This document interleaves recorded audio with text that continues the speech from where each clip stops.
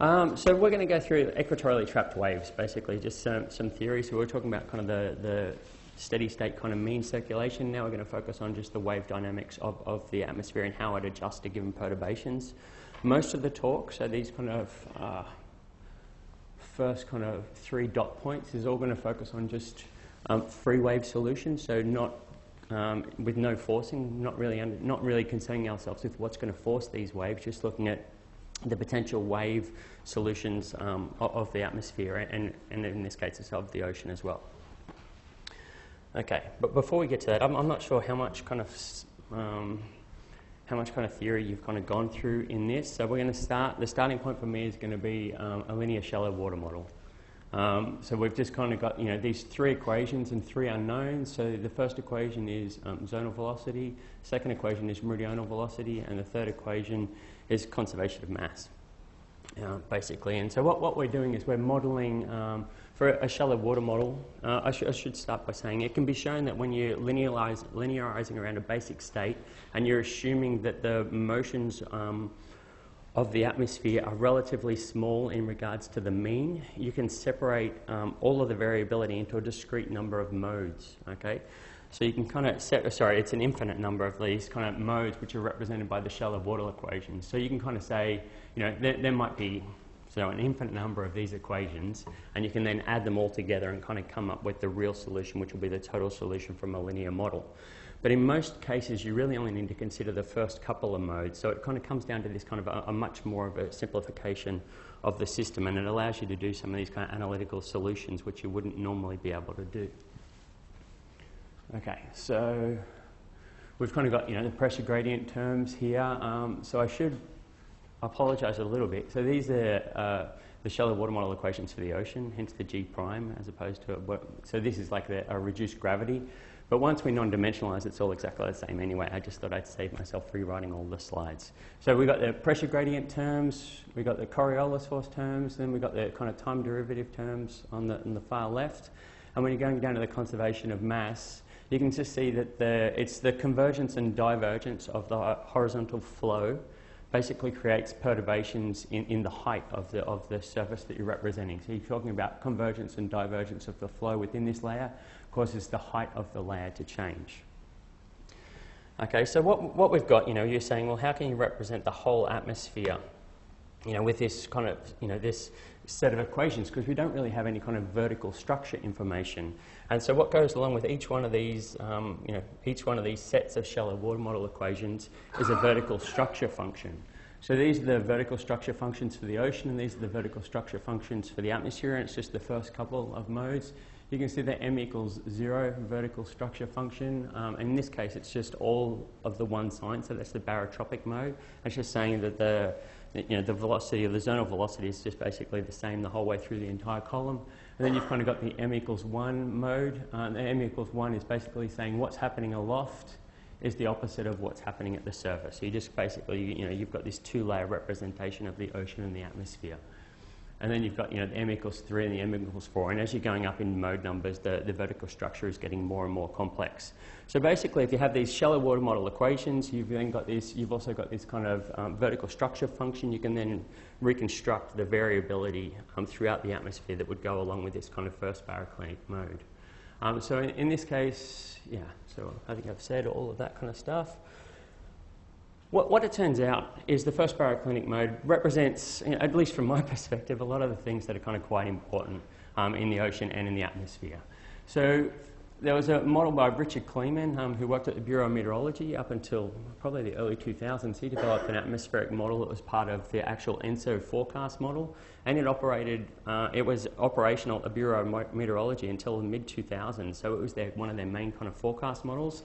And it was just a linear shallow water model atmosphere, a linear shallow water model ocean.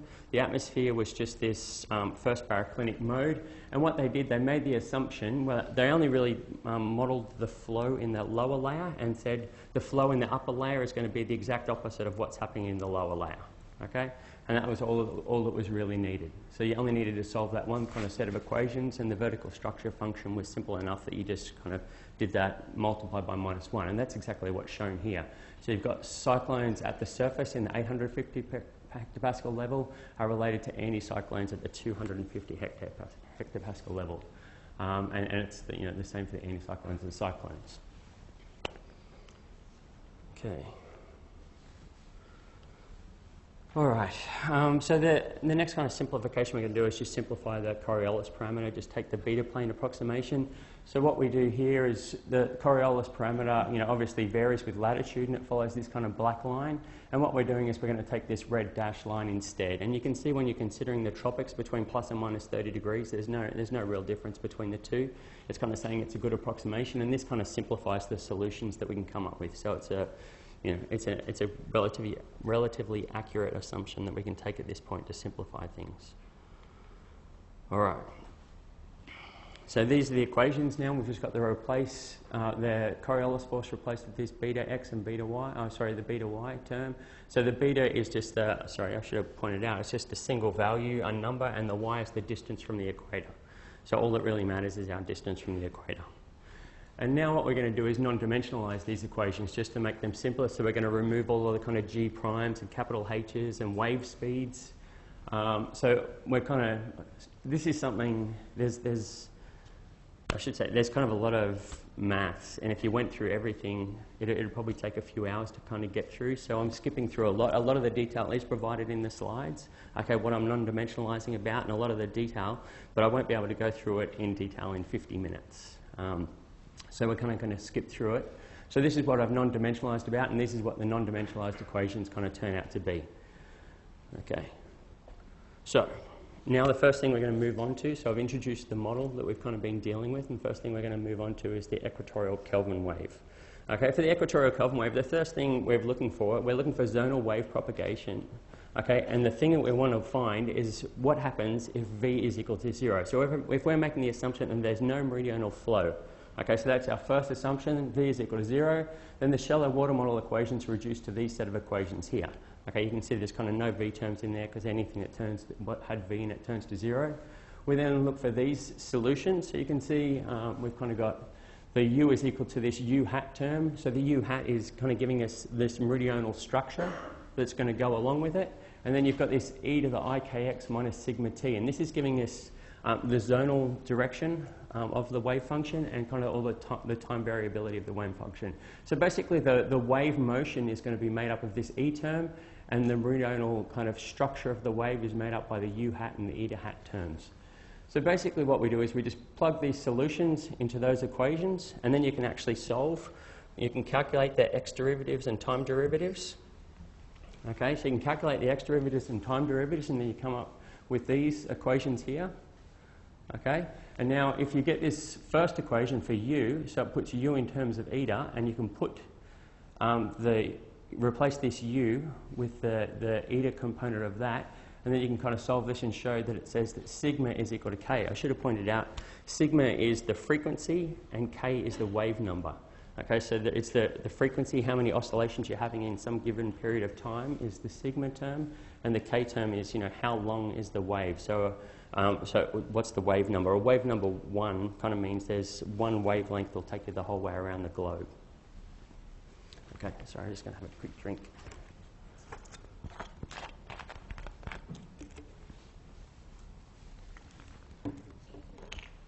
Yes? Wave number 1, it'll be one wavelength that'll take you the whole way around the globe. Okay, so it's a very long wavelength. Okay, so what we've got here, we've got the sigma is equal to plus or minus k, and we need to work out whether it is a plus or a minus, and does it actually matter? The next thing we've got, we can put insert the first equation into the second equation, and then you can kind of come up with this, that the y derivative of eta is equal to minus y multiplied by eta itself. Okay, we know these two things are kind of equal to each other. Okay, there might be a change of sign. So we've kind of got this, the y derivative of eta, so the pressure perturbation is equal to plus or minus y multiplied by eta. Okay, so this gives us information about the meridional structure of the wave. Okay, so we know we don't know what the meridional structure is, but we know the derivative of the meridional structure is the structure itself. Okay, and that gives us an indication that it's actually going to be an exponential function, because the derivative of an exponential function is an exponential function. Okay, So there it is there. So you can kind of say, well, we know it's going to have this kind of term here, and we know it has the option of being a plus or a minus exponential function. And if you think about a positive exponential function, it's actually going to be increasing with velocity further and further as we move away from the equator. Okay, and it just gets really big. Whereas if it's a minus, it's got its maximum on the equator, okay, and it decays away from the equator. So a negative is the more logical solution choice. So you can kind of say, well, this is the meridional structure of our Kelvin wave, and we've got this eta 0 term here, which is going to give the amplitude of that kind of wave function. Okay, and then because we've kind of said, well, now we know this structure, and we know, what did that say? So we know that means that the sigma over k had to be a positive, okay, which means that sigma actually has to be equal to k, okay, in this case. And that means, so we've got this thing kind of decaying away from the equator, like we said, and when you can put all this back into the equation 3, you can find out that the meridional structure of u has to be the same as the meridional structure of eta. Okay, so it's kind of telling us that all these things, the u and the eta, have the same structure. We know v is equal to 0, and we know sigma is equal to k. So it's kind of saying that the wavelength is equal to the frequency is equal to the wave number. Okay. So what does all that mean? So what does it mean when the frequency is equal to the wave number? Okay, it means basically that the waves are non-dispersive. So the energy of a packet of waves propagates the same direction as the wave itself. So you can kind of see here, this is the wave number on the x-axis and the frequency on the y-axis, and you can see the Kelvin wave is this kind of line that just goes up to the at a straight angle up to the right. So you've kind of at every point in time, you can see it's eastward propagating. The group velocity is equal to this. The group velocity is always equal to 1, so it's always an eastward kind of group velocity, which means the wave is non-dispersive. Okay. I'm sorry, I've got a lot to go through, so I need you to stop me. If you ask me any questions, if you think I've skipped over something, if you want me to slow down. Okay. So we'll come back to it at the end, and we'll kind of give a summary of everything we know about a Kelvin wave and kind of what we can understand from it. So if we're looking at the solution, so we talked about that kind of exponential decay of waves. So this is the solution. This is the solution here, and this is the solution when it's dimensionalized. And what you can see, the red line here is the meridional structure of an atmospheric Kelvin wave. Okay, you can see its maximum amplitude is on the equator, and it decays away from the equator. And you can see, this thing's kind of extending, out to plus or minus kind of 30 degrees, encasing kind of the whole tropics. And if you're looking at the ocean, the oceanic Kelvin wave is kind of, much more confined to the equator, so it's kind of spanning 5 north, 5 south. Okay, and you can see, I suppose, the main difference between the atmosphere and the ocean Kelvin wave is the speed that the waves are propagating. Forgive my spelling. There's a typo in there. So you can see when you look at the dimensionalized form of the equations, you multiply by 2c. And I don't know if I've said it, so c is the gravity wave speed. So c for the ocean is around 3 meters per second, and c for the atmosphere is around 50 meters per second. So that difference in the denominator here kind of leads to this kind of large change in kind of the meridional width of kind of the equatorial Kelvin wave. Yeah.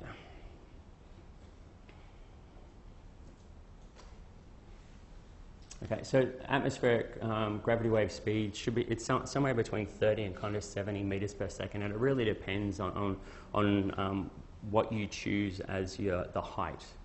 You have to choose this kind of reference height, and I think it's kind of quite a subjective kind of measure. All right.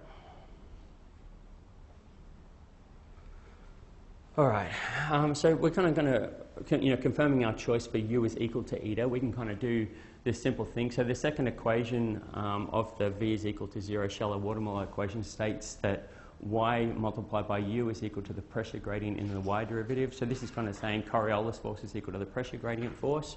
So it's saying there's this kind of geostrophic balance in that. And if you consider, you've got your pressure perturbation here in the red, and if you're considering a flow out of the page, which is again saying that u is equal to eta, okay, we then have this we then have, you know, the pressure gradient force balancing the Coriolis force when you're doing it that way. And if you're kind of saying, well, what if U was equal to minus eta, okay, and you've got this opposite, well, it doesn't actually work. So you end up with the pressure gradient force and the Coriolis force going the same way, which means the wave would just kind of flatten out and there'd be no kind of propagation. Okay. All right. So now what we've got up here is basically a general solution for an equatorial Kelvin wave. You're just saying U is equal to eta, so the zonal flow is equal to the pressure perturbation when it's non-dimensionalized, and the function of the wave is just this arbitrary G. So it can be anything. You could say it's a sine wave or a cos wave or something simple like that. And the x is the zonal kind of location. You're minusing c, which is the gravity wave speed, multiplied by the time. And then you've got this e to the minus y squared over 2, which is giving this meridional structure. So that's the generalized equation for an equatorial Kelvin wave. And if you're kind of considering this wave, which is here in the black line, so the black line is the you know, you can consider it the zonal, so it's the thermocline depth or the surface pressure or whatever, or pressure perturbation. And you can see we've kind of got, wherever we've got a positive pressure perturbation, we've got flow going the same direction. We've got a positive flow. And it kind of leads to this convergence at the leading edge of that wave disturbance. And it's that convergence which causes the wave to propagate in the eastward direction. And you can kind of see there's this divergence at the trailing edge of the positive pressure perturbation, which kind of leads to this propagation of the negative kind of pressure perturbation.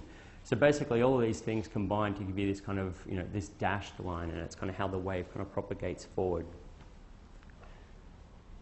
So wave propagation speed of 50 meters per second for a dry Kelvin wave, you'll basically cover this distance, so that's 200 degrees longitude, in around 5 days, okay? And it'll make it the whole way around the globe in around 9 days, okay? So you can put up, a change, force some kind of wave in the Pacific Ocean, okay, and it's gone the whole way around the globe in under 2 weeks. Okay, so I did mention actually on this previous slide, I kind of said a dry Kelvin wave, okay? There is also something called a convectively coupled Kelvin wave, and what happens here, so this is kind of a idealized schematic of a Kelvin wave at the 200 hectopascal surface. So you can remember this is the opposite of what's happening at the surface itself. So you can kind of see there's this divergent flow at the 200 hectopascal surface, which means there's convergent flow at the surface. And where the flow is converging, you have this convection in the center of this wave. Okay, so you can think of this convection as something that's actually forcing a wave structure itself. So it's generating a perturbation by itself. So the Kelvin waves force this convection, but the convection itself is also forcing this kind of wave response. And what that acts to do is acts to slow down the wave propagation. So in the observations, you can again see the red contours are the high pressure at the 200 hectopascal, and the blue contours are the low pressure at the 200 hectopascal. So you can see, and the green is kind of the rainfall, which is roughly equivalent to surface wind convergence. And you can see there's this kind of blue arrow kind of down here showing how this wave kind of propagates. And when you've got a convectively coupled Kelvin wave, these waves are typically propagating around 12 to 25 meters per second, so much slower than the roughly 50 meters per second you're getting for a free or a dry Kelvin wave. Okay, and it kind of says that it's got a typical period of 6 to 7 days, and what that means is if I'm kind of standing at this point, I can't see anywhere on a map here. Oh, yeah. So if I'm kind of standing on this point on the African west coast, okay, so I'm standing here, and it'll take 6 to 7 days for the end of this kind of negative pressure perturbation to kind of cross over my head.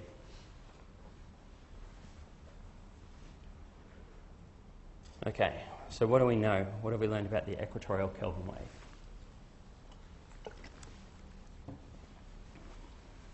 All right.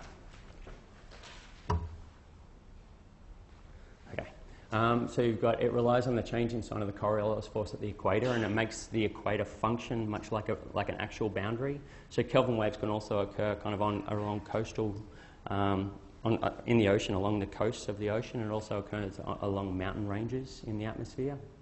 So you've got no normal flow to the boundary at the equator in our conditions, so V is equal to 0. They've got their maximum amplitude on the equator, and their amplitude kind of decays as you're moving away from the equator, and it follows the equatorial radius of deformation. And flow along the boundary of the equator is in geostrophic balance with the pressure gradient force, so that's kind of basically explaining why the V is equal to 0. Okay, and they've got a rough speed of 2 to 3 meters per second for the ocean and 50 meters per second for the atmosphere. In the ocean, this effectively means that you can have a signal generated in the West Pacific and it will propagate to the East Pacific, so it allows the communication between the east and west of the basin, the west and eastern of the basin, sorry I said that wrong. And in the atmosphere, you can get a signal to propagate the entire way around the globe in just over a week. So basically, any kind of perturbation can create this uniform change in the atmospheric circulation. And the waves are non-dispersive, so once they're generated, they generally they only will decay due to friction. Okay. All right. So now we're going to. Is there any questions actually on the Kelvin wave? Yes. One question. Yes. Yes. You say at point four, the flow along the boundary of equator is in geostrophic balance. How can it be? Meridional flow. Okay. Yeah. Because geostrophic balance don't make any sense. Yeah. Okay. Yeah. Yes. Yeah. Sorry. Sorry. Okay. All right. So now we're going to go for looking at other equatorially trapped waves. You can also actually come up with the solution for the equatorial Kelvin wave, looking at this way, but it's more logical for me at least to do it the other way, with the v is equal to 0. So in this case, we're starting with the same equations. You can see I've conveniently changed to do the atmosphere now.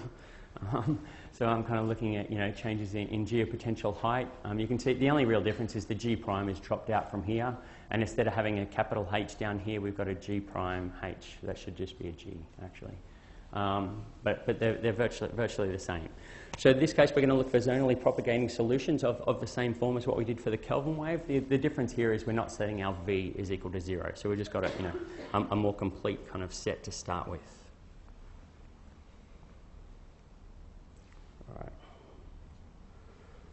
Okay, so this is the solution. So I said the first thing you can do when you plug these solutions into the shallow water model equations is you can actually calculate the derivatives in x and t. So these are the solutions when you calculated the derivatives in x and t. Again, the omega term is kind of giving you the frequency of any wave solutions, and the k term is giving you the wave number of any wave solutions. Okay, so you've kind of got all the omega is something, and k is something that I suppose we can solve for or choose. And then which we will once we find out the dispersion relation. So basically what we want to do is we want to try and make this one equation and one unknown, okay, and then we can solve it analytically. Okay, so the first step to doing this, this is probably 4 pages of maths if you're going through it, working it out, and I've put it in one slide. So if you don't follow it, I'll understand. Okay, so the first one we're just rearranging, we just want to get it in terms of u. The same as what we did for the Kelvin wave, and then we can say u is equal to a function of the geopotential height and the meridional velocity. Okay, and then we plug that back into this equation 2. Okay, and we can get an equation for v that's a function of geopotential height only. Okay, and now we can plug that same thing into the equation 3. Okay, and we get an equation for geopotential height that is a function of a function of v only. Okay, so now we got this thing is a function of geopotential height, and geopotential height is a function of v. So what we can do is we can insert 3.1 back into 2.1. Okay, and then we've got this equation that's all in terms of v. Okay, so it's one equation and one unknown. So we've kind of got this second order differential equation here. So you can just see the second derivative of v here and the v here, and then these are all just kind of terms. I suppose that the c's is the wave speed, which is kind of a given. We've got the frequency and the wave number, which is kind of at least a partial choice of ours. Okay, and the interesting thing about this kind of boxed up bit in the center here, so I don't know, some geniuses kind of figured out this is just a well-known equation in physics called the Schrodinger equation. Okay, if you make the assumption, okay, that v has to equal 0 as the distance from the equator gets very large, okay, this is exactly the same as the Schrödinger equation in physics. Okay, and that's shown to have these solutions of this form. So the solutions for this equation, so the V is equal to this Hn multiplied by this exponentially decaying component as you're moving away from the equator. So you look at this. This is our Kelvin wave, our dimensionalized kind of Kelvin wave structure in the meridional direction, and Hn is something called a Hermite polynomial. Okay. If you're looking, so what you can do, you can look at, so these are the different Hermite polynomials, okay, here, okay, just for the first 4, so that you can have an infinite number of these things, and these are the Hermite functions. So this is the total kind of V solution for the 0th order, first, second, and third. So you can see the 0th order, this bit here just is equal to 1, okay, so we've just got this thing that's decaying away from the equator, much like the equatorial Kelvin wave, okay, and then you can see. So each of these things are kind of each of these solutions is orthogonal to each other, and what that means when they're orthogonal to each other, you can basically, if you've got an infinite number of these things and they're all kind of independent of each other, you can choose any meridional structure you would like, and you can make it up with the sum of these Hermite functions. Okay, so you can have this very kind of complex structure, and you know that you're just going to need you can make it up into these kind of simpler structures. And I suppose the important aspect of this is each of these things kind of have their own kind of propagation speed and their own characteristics, and it makes it so you can kind of decompose an atmospheric response into something more simple and understand it at this kind of fundamental level is what is the exact solution for this problem. Okay, so this was that kind of bracketed bit, okay, and in this form this has that kind of, it has an inbuilt decay as you're moving away from the equator when it's equal to this 2n plus 1. So the n is something we can choose, and it's the n is the mode number. So it's the, when we're talking about this n, so the order of the Hermite polynomial. So it's, what order mode are we looking for? And it basically allows 2 main kinds of solutions. So when we've got this, the frequency of the wave is getting very low, so we're looking for low frequency solutions, we end up with this geostrophic flow, and we end up with kind of Kelvin and Rossby waves. And then when we've got the, I should have removed Kelvin wave because I'm not going to go into it here. And when we've got this W, the frequency is very large, we've kind of got these inertia gravity waves. Okay, and there's also an n equals 0 mixed Rossby gravity wave that we'll kind of discuss as well. Okay, so for the mixed Rossby gravity wave, so we've got that same equation that I started with on the other page, so that's the dispersion relation, and basically setting n is equal to 0, okay, you can then show that W is equal to this. So what that means is we've got a W that we can choose, so we've got a K that we choose, okay, and then we can calculate W. We've got an N, which we've chosen to equal 0, okay, so we've got this, we know our V, we know our second derivative of V, we know our W because we can calculate it from our K, we know our C, so it basically means we know everything. And then we know everything, we can insert it back into the equations that we started with, okay, and find out the structure of these equations, okay. So the contour lines in this plot are the pressure perturbations, so the changes in geopotential height. Okay, the shaded areas are areas of divergence, and the what would you call that? Whatever those areas are, I'm having a mental blank. Are areas of convergence, and you can kind of see the flow. So you can see, so for an n equals 0. K is equal to -1, we get this mixed Rossby gravity wave. Okay, you can kind of see there's no zonal flow on the equator, you've got this flow kind of across the equator, and you can imagine as this thing is kind of propagating, and you can see there's kind of convergence here and convergence there, you're going to have these alternating blobs kind of popping up on either side of the equator that are kind of disappearing and reappearing as this kind of wave is propagating. Okay, and for an eastward inertia gravity wave, so these things are, for when we choose our K is equal to 1, you can kind of again see the pressure perturbations as the contour lines, and the divergence and convergence again. So divergence is the shading. Yeah, and again we've kind of got no zonal flow on the equator. We've got this kind of cross-equatorial flow and these kind of pressure perturbations off the equator. Okay. Yeah. All right, so if you have a look at the dispersion relation for this, so for this mixed Rossby gravity wave, when we kind of got this K is equal to -1, you can kind of see we've got this, we get this westward propagation, but the phase velocity of these things is eastward. So what it means is these things are dispersive waves. You've kind of got the waves is propagating westward, but the energy of their wave is propagating eastward. And when we go over to the right-hand side of the mixed Rossby gravity wave, so we've got the inertia gravity waves. What was it called? Yeah. Basically, it's like a Kelvin wave. So it's non-dispersive. There's eastward energy and eastward wave propagation. Yeah. They're not the waves I'm most interested in, so I don't. That's about all I know about them, and I don't have any observational pictures of them to show you what they would look like in the observations. And what I found, what people had named as an observation, I was pretty certain it was just a Rossby wave, so I'll kind of keep it at that. All right, so now we can look for inertia gravity waves, and in this case what we're doing is we can simplify kind of this dispersion relation and just say when W is high, when we have this high frequency W, this term becomes very small. Okay, so we can just neglect this term in the box, and then we can have this equation here again for our W in terms of our K. Okay, and again, so we know everything that we need. We know our structure of, we can select our structure of V.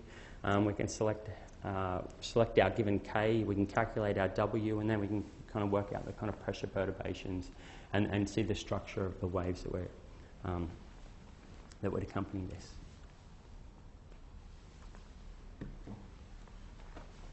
All right. Okay. So again, you can kind of see this, this kind of circular flow. There's again, no zonal flow on the equator. You can kind of see this flow kind of going around in circles around the equator. Okay, you can see the meridional structure. I should have actually pointed out. So when we went to the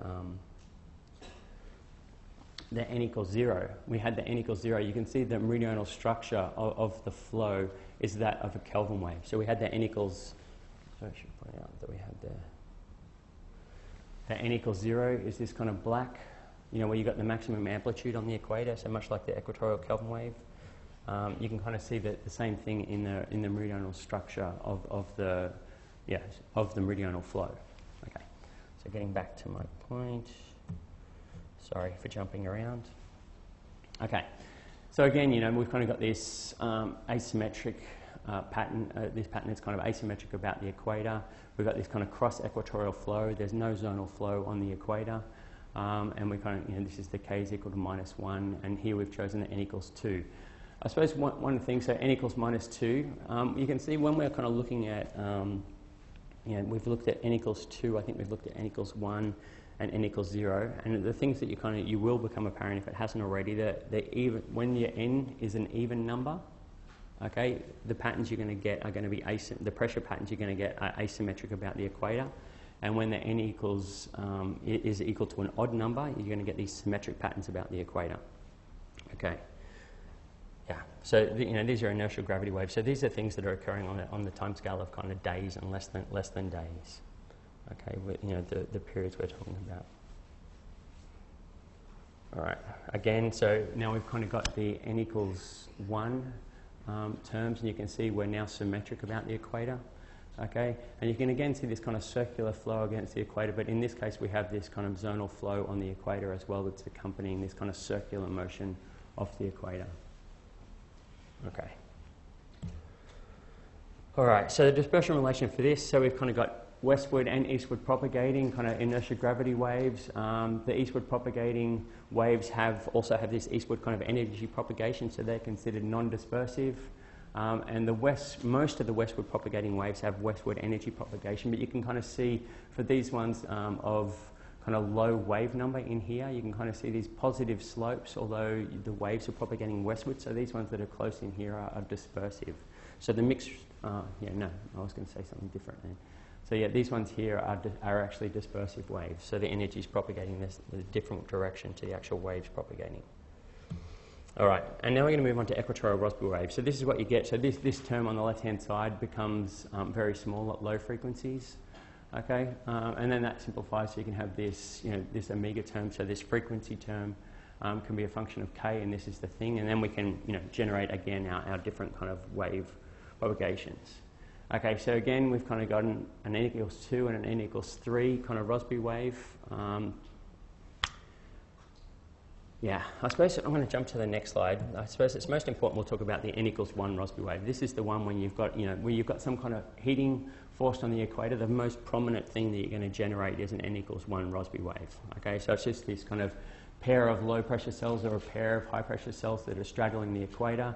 They've got so for a low pressure cell, they've kind of got this divergence at the western edge, which is kind of leading to the propagation of the wave, and you can kind of see this kind of flow around, the kind of geostrophic flow kind of around the low pressure cell. The n=1 wave generally has a propagation speed which is around, so these speeds are wrong, and these are my ocean propagation speeds, but you can see it's the gravity wave speed, so in the atmosphere that's 50 meters per second divided by 2n plus 1, and in here, so the n is equal to 1, so it's just 50 meters per second divided by 3, so you're talking kind of, I don't know, 15 or 16.6 meters per second for the n=1 gravity wave.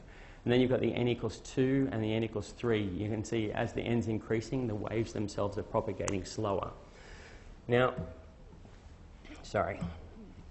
if we kind of go back to the n=2, you can kind of see the pressure perturbations for the n=2 are asymmetric about the equator because it's an even order, okay, function. Okay, so they're asymmetric about the equator.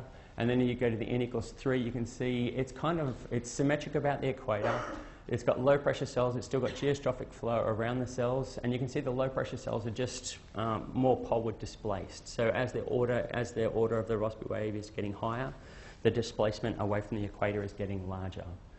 Now I'm not sure, I should have kind of put in a plot to show this. As you see kind of Rossby waves propagating away from some given source, if you're looking for them in the observations, you'll generally see that the ones that are closest to the equator are kind of propagating faster, and then there's kind of this stretching as they're kind of going away from the equator where the signal is propagating fastest at the equator, and that's basically showing what we're seeing here, that the n=3 Rossby wave propagates much slower than the n=1 Rossby wave. So you can kind of generate, if you know the exact components of what's actually, what's the makeup of the force signal, you can see that it's due to this combination of the higher order Rossby waves that kind of gives this stretching shape that we know about. Has anyone seen the stretching shape that I'm talking about?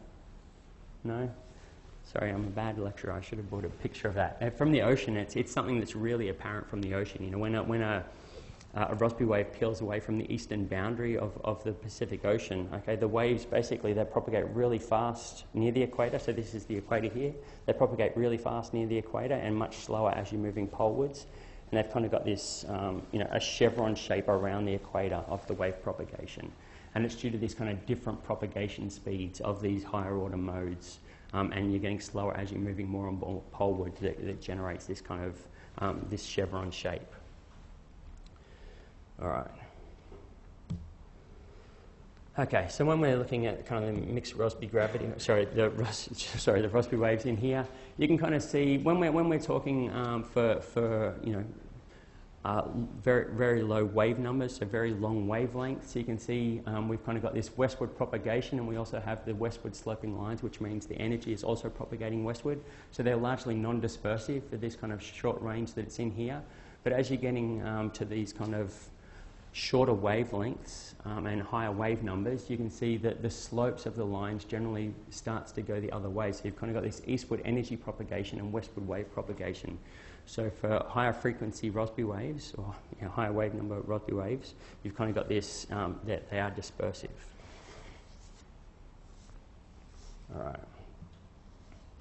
All right, so what do we know about equatorially trapped waves? So they're basically how the tropical ocean and atmosphere adjust when they're perturbed. If you think about the atmosphere, you can generally think of convection as the perturbation, and if you're thinking about the ocean, you think about the wind stress forcing is going to be the perturbation. Waves of an even order are symmetric, and even order are asymmetric, and an odd order are symmetric about the equator. For long periods, generally inertial gravity waves are not produced, and it leaves Kelvin and Rossby waves and sometimes mixed Rossby gravity waves to do the adjustment. And Kelvin and short wavelength Rossby waves are the only low frequency waves that carry energy eastward, but Rossby waves only propagate westward. Okay, so what that means is the Rossby waves are dispersive for short wavelengths. And generally Kelvin waves travel roughly 3 times faster than the n=1 trapped Rossby wave does. Yeah, I think that's kind of summarises everything that I know. All right. So now we're going to move on for the last kind of 10 minutes and look at the steady state solution. So these are Gill and Matsuno, I think. So Gill did it in 1980 and Matsuno did it in 1969, but they both kind of did it, differently, and I think Gill extended on the work of Matsuno. So you can see we've started off with the exact same equations. The only difference we've got in this time, instead of the conservation of mass kind of equation equal to 0, we're saying it's equal to minus Q, and this minus Q is some heating rate, okay? Now that does two things. It kind of means we're not actually conserving mass. You can think about we're not actually conserving mass in this kind of lower layer. If you think about this two-layer system, you can think when you're adding this heat source here, you're basically allowing mass to be exchanged between the lower layer and the upper layer of the models. Okay, is a way to view adding this kind of heat source perturbation. And what it means is the vertical velocity, I've called it the vertical velocity of the geopotential surface is equal to this. Yeah. So generally, you could, if that's correct, if this term isn't there, but when that term's there, there's kind of a little bit of vertical velocity of the pressure surface, and then there's also a little bit of an exchange between the two atmospheric layers. Okay. All right, so when we're looking for steady state solutions, I should have said, the first thing we're going to do, we're going to introduce Rayleigh friction and Newtonian cooling. So we're going to have friction on the momentum equations, and we're going to have this Newtonian cooling on kind of the height perturbations, the pressure perturbations. So we're saying this is kind of a heat source, and then we're going to damp it out. And basically what you can say, and then the other thing we're going to do is we're going to drop the time derivative, because we're not interested in time-varying solutions. We just want to know the steady state. So what that means we can drop the time derivative, and we can just replace it by this, I don't even know what that term's called. I don't know, this funny E.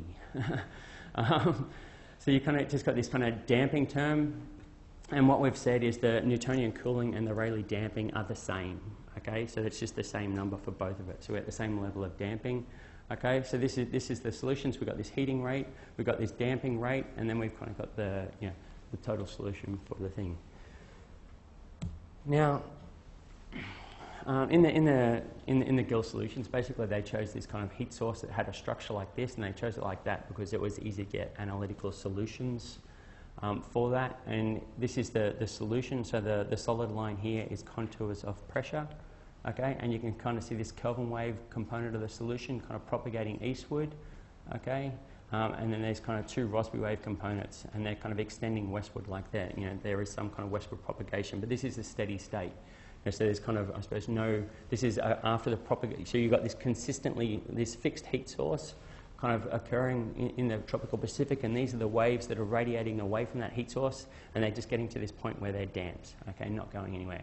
And this is largely what you can think of the atmosphere doing during an El Nino event. We kind of have this heat source, additional heat source, or a shifting of this heat source on the equator during an El Nino event, which is more in the central equatorial Pacific. And this is the typical atmospheric response. So you're going to have these westerly winds related to the kind of the Rossby wave pair straddling the equator to the west of this kind of heat source, and to the east of this heat source you've kind of got this weaker kind of easterly winds due to the Kelvin wave. Okay, and it's these westerly winds which are thought to be one of the main components for the atmospheric feedback for an El Nino event. So you kind of have this change in convection in the central Pacific, and then the wind perturbation that goes along with that change in convection then reinforces the ocean perturbation, driving more convection, and then the westerlies that go along with that again, drive the ocean even more, kind of creating more SST anomalies. So it's kind of, it was a very important solution. And when I talked about Richard Kleeman's model earlier, it was basically doing exactly this. So they just get the 1 month sea surface temperature anomalies, and they'd say, well, the atmosphere is basically going to respond instantaneously to this changes. So they kind of calculated the Gill solutions, okay, and then they were the winds that you would then force an ocean model with for the next month. And then the ocean model would run out for a month. You'd see the waves propagating away, and then after a month they'd kind of come back to the atmosphere, okay, and say, this is the new sea surface temperature map we're going to give you. What are the winds going to do? And so this was an operational forecast model up until the mid-2000s. I think it was 2005 or 2006 was the last time this model was used operationally. So although it's kind of very simple, it's very useful, and it kind of gives you a good understanding of the underlying kind of dynamics. So these are also kind of the changes, in the zonal mean circulation that go along with these kind of pressure perturbations. So you can talk about, there's been talk about, these changes in the Walker circulation when you have an El Nino event, and this is basically the changes in the Walker circulation. So there was a paper in Nature Climate Change recently, and they're kind of talking about, you know, what happens when you have a large heat source in the Atlantic Ocean, you know, and I've talked about these waves being able to propagate around the globe in kind of, you know, 9 days. This is in the GFDL model, okay, where they've applied this heat source in the tropical Atlantic. So this is day 3, day 5, day 7, and you can see you generating winds the entire way around the tropics. Okay, so you've got this heat source in the tropical Atlantic, and you're generating winds in the tropical Pacific. Okay, so it just kind of shows the large scales of these waves. It shows how interconnected the basins, each of the basins, can be. Okay, you know, I suppose when we're viewing INTA, you're viewing, you know, these large changes here, and we don't really, you know, you're not really focusing on the changes that are occurring in all the other basins due to the changes you're getting in INTA. But so this is kind of showing how, you know, interconnected the basins are, and I suppose it puts a bit more of a, you know, when you're looking at the Gill solutions with just the non-dimensionalized wave numbers, you've got to do these calculations in your head and kind of work out, you know, how far this thing's extending, and this is just, I suppose, just puts a picture in it. And I suppose that the power of the Gill solutions is you can get a solution like this. So you can get a solution like this just from a general circulation model, and you kind of go, oh yeah, well, you know, there's Rossby waves here and there's a Kelvin wave there, and then people say, well, you know, how do you actually know that? And you don't actually know that. You know, these things, if you've got a fixed heat source, they're not actually propagating away. It's just this kind of constant thing. So you can look at maybe the slope of the initial propagation of the wave and say that's consistent with, but it's not until you kind of go back to and you actually do these kind of solutions analytically that you can define what are the waves you've actually generated. All right. And so we've talked about, you know, I've talked about the relationship between ENSO and these things, and this is another way. So these bursts of wind on the equator are quite often related to a tropical cyclone pair that are sitting either side of the equator. So I've said that, you know, quite often you can have this heat source in the equator that's related to El Nino events, but westerly wind events are things that are actually thought to initiate El Nino events, and they can be initiated by the same thing. So you've got this, you know, it can be a disturbance through tropical convection on the equator for some reason, it may be related, and it generates the Rossby wave pair, and this thing itself actually triggers the El Nino event rather than just being one of the components in the feedback. And this is just kind of showing instances of this occurring in the observation. So this is in 1997, right in the middle of a big El Nino event. But you can kind of see the Rossby wave pair kind of straddling the equator. You can kind of see the cloud formation and kind of the rotational flow. Yeah. I'll do one more kind of quick bit, which is the steady state Gill solution. So he kind of had this interesting 2 experiments, one that was forced with that symmetric heat forcing right on the equator, and he had one that was forced by asymmetric heat forcing. So there was a blob of heat forcing north of the equator and a blob of, you know, negative heat source south of the equator. And this is the sum of both of those kind of solutions, and it generates a really interesting response, this asymmetric response. And the reason I highlight it is because you can get this kind of strong off-equatorial flow, and it's kind of related to what actually happens. This is more what actually happens during an El Nino event. You know, generally not having the convection sitting right on the equator and symmetric about the equator. It's a little bit north of the equator early during the event development, and it's a little bit south of the equator after the event development. So it's more consistent with what you would actually view. And it's also consistent with the cross-equatorial flow is also consistent with monsoonal systems. Okay, so if you're looking at kind of, you know, this kind of cross-equatorial flow associated with the Indian monsoon, there's this kind of cross-equatorial flow and kind of this rotational component around the northern hemisphere. All right, that's me done. Thank you very much for listening.